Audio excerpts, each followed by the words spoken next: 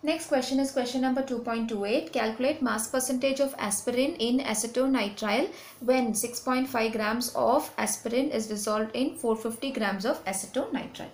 Very simple question. Let's write down what is the mass percent formula. Mass percent of aspirin is equal to mass of aspirin divided by mass of aspirin plus mass of acetonitrile, since it's percentage, into 100. Alright, now mass of aspirin is given 6.5, mass of acetonitrile is given 450, direct substitution here. So mass of aspirin is 6.5 grams.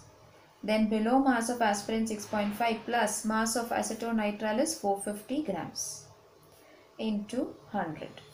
This is equal to 6.5 grams divided by 6.5 plus 450 is 456.5 grams into 100. Gram and gram will get cancelled. When I solve this, it will become 1.42%. This is going to be the mass percentage of aspirin when they are dissolved in acetonitrile.